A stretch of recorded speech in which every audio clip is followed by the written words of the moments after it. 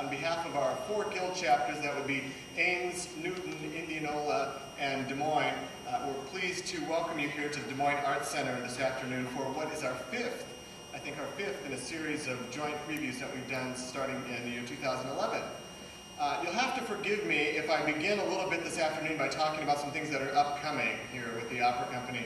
I do that not because it's my podium here today, but I'm sure Christina won't mind if I steal a few minutes here to talk to you about some things that are happening. And we do have a lot of new printed materials and information and events coming up, so I wanted to draw those to your attention.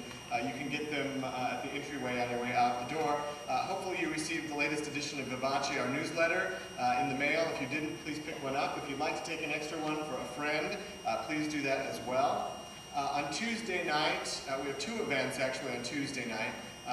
Those of you who are inclined to attend DSM unveilings will be interested to know that the latest edition of the magazine features a really extensive spread on the costumes and the design process for our upcoming season, as a big spread in the interviews with some designers and things like that. So it looks to be a very interesting spread. The people at DSM Magazine tell us it's beautiful, so if you're inclined to go and want to get an early copy of that, that's at 6 o'clock at Audi on Merle Hay Road.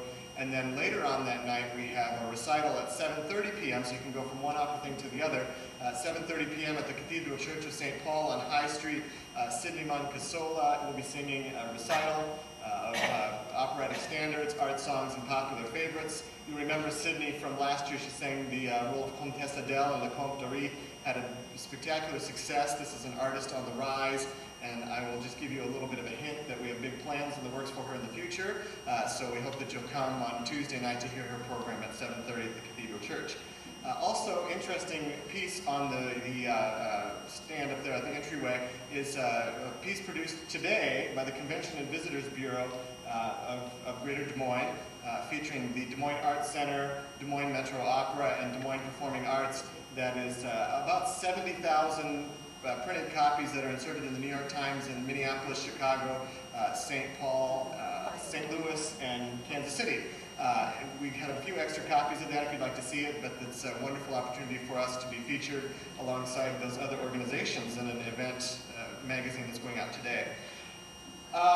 Staging Connections. This is a series of events that we have created for to connect the themes of our season to various other disciplines and connected medium across the city. This is the first of those events where we're talking about themes and designs, previews for our upcoming season. Today talking about Jenufa.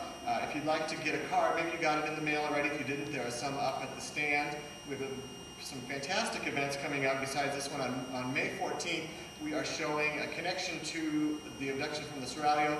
At the Fleur Cinema, you can see the director's cut version of Amadeus, about Wolfgang Amadeus Mozart, which features the abduction from the Seraglio. It's going to be fun. If you haven't seen that in a long time, like me, you'll enjoy seeing that.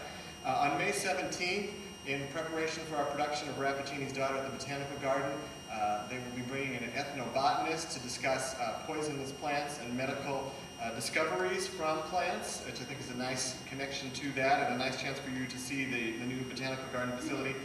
And if you're so inclined, if you'd like to hear more about Jenufa, you can travel on June 4th to the National Czech-Slovak Museum and Library. We'll be doing a presentation with Christine, with David Neely, with some of our principal singers, and with Clara Moldova, who comes to us as an instructor for Czech language and literature from the Ministry of Foreign Affairs in Chicago for Czech learning. So hopefully you'll enjoy attending some of those events. If you want more information, please pick that up at the door. And now comes the part that I really want to talk to you about, which is to tell you how excited I am about the upcoming season. The 3 shows that we have on the Main Stage Festival season are fantastic, exotic, different, and fun for me to be able to produce. One of the things that I enjoy most is casting, and I can't tell you when I've been more excited about a collection of voices than we have across 3 operas than this particular season. We open up the season with a colorful and beautiful production of Mozart's The Abduction from the Seraglio, featuring a cast of people that I don't think I've ever been more excited for the collection of a cast as I have for that piece. Wonderful voices, wonderful artists making their debuts with us. The Girl of the Golden West, Puccini's Western, with 3 wonderful voices. Alexandra Lobianco, a wonderful dramatic soprano, making her debut with us in that particular role. Jenufa, which has, I mean, what can you say that could be better than a cast that includes Sarah Garland, Brenda Harris, and Joyce Castle?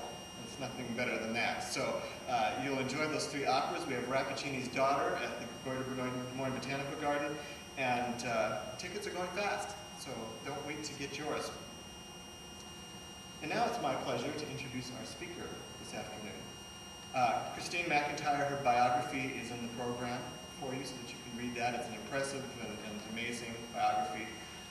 I'm pleased to say that she has had five new productions with us since her debut here in 2011, starting with, you can see some of the pictures over there, Puccini's Bohème in 2011, Tchaikovsky's Eugene Onegin in 2012, Benjamin Britten's Peter Grimes in 2013, and Dead Man Walking last summer by Jake Heggie. Her productions have been acclaimed, original, and incredibly fun to be around as we prepare them. There are many things that I have to do on a daily basis that are fun and some things that are not so fun. It's all part of the job, but one of the things that I think is the most fun, and one of the things that in the years that I've been doing this position that's given me some of the most immense pleasure is the process of putting together a new production with Christine over these years. This is the fifth one that we've done, and the process is edifying and interesting and inspiring, and lifts us up out of the drudge of the everyday sometimes and takes us to other planes, and I enjoy our conversations very much. I know that you will enjoy what she has to say today about this fantastic opera by Leos Janáček.